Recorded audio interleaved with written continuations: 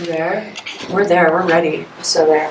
Hey, I'm Summer Brighton, and this is Taylor Spreitler, and we're sitting here at the Sedona Film Festival.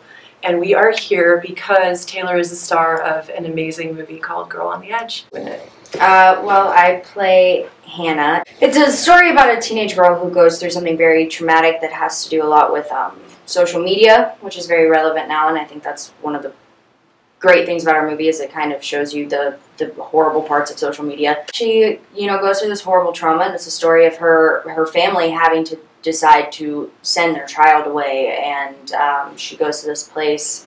It's equine therapy, it's like a wilderness program, so it's very different than your usual treatment centers that you would go to. Mm-hmm. And it's about just her journey there. So how did you, prepare for the role? It was difficult because I was filming my show at the same time, so I would go from being on a sitcom to being on this very dramatic movie and playing this very dramatic role. So that was kind of the biggest challenge for me, is just going into two completely different mediums. It all happened very organically, and even day one we were all just kind of there. We understood what we were doing. We understood the message that we were trying to portray. Mm-hmm. Well, a lot of it is a post-traumatic stress disorder, which is something that a lot of people we don't talk about it. A lot of people don't really understand it. I'm just very proud that we were able to do a movie that I truly feel will change people's lives. How old were you, and when did you decide that you wanted to be an actor? I started out, I wanted to be a rockette. I'm not tall enough. But I went to New York. I tried to do Broadway for a while. It didn't work out for me, but it led to other things. It led to me doing a lot of print campaigns and commercials, and then I realized that I really loved being behind the camera. It's more, the security of it. Mm-hmm. And then my first job in LA was actually Law & Order SVU, so I came here and then immediately just went back to New York to film that. I'm from a very small town in Mississippi. I had a very strong southern accent. There was a lot of stuff that I had to overcome, so I'm very thankful that it's finally paid off. Yeah, wow, I'd like to hear that Mississippi accent. Oh, I don't even know if I can do it anymore. It would be like opening Pandora's box. Yeah, no, I can't ever stop. What is it like to be an actually working actor with a job like that? It's surreal. We just wrapped our show 2 weeks ago. Our final season, but we've done 104 episodes. We're still airing until August, and I've been on that show since I was 16. Wow. So I grew up with these people. Graduated high school, and Melissa Joan Hart threw me a graduation and gave my commencement speech, and they made me. I have a cap and gown. I have a diploma from Melissa and Joey High School, signed by Melissa and Joey Lawrence. So yeah, it was a very cool experience, and I think there are a lot of actors that don't. Especially when you do film, you don't work every day.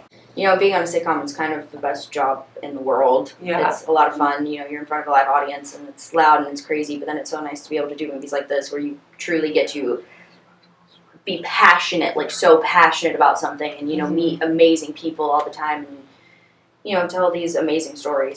If you could stand on a mountaintop and shout something and the entire world would hear it, what would you say? That is such a deep question. Right? What would yours be? Let's flip this around. What would you say? Well, Taylor, I would basically get up there and just say, whoever you are, whatever you do, whatever it is you make, get out there and make it. Quit waiting for someone to give you permission, Who inspires you? Who do you even look to now, whether it's career-wise, something you want to aspire to, or it's somebody that just inspires you in your life and makes you want to be a better version of yourself? I think there's a few people. Honestly, and I'm not just saying this, but Jay is really he has become one of my biggest inspirations, because I think he's very brave, and his passion for making films, he wants to make films that mean something. If you had to give just a couple pieces of advice to somebody starting out, what would you tell them? You cannot be in this business for the fame, because it will ruin you as a human being. You have to make sure that you love what you're doing. You have to just love the entire process of it. It's a lot of rejection.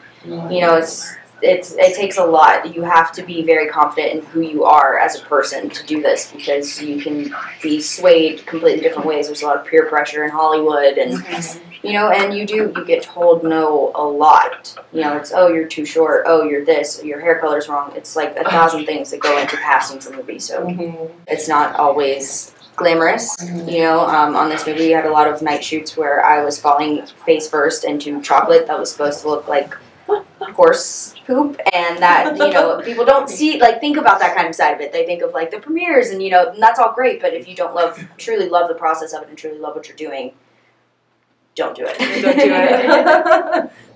Hi, I'm Taylor Spreitler. Make something. She told you. She told you have to now. Taylor said it. What?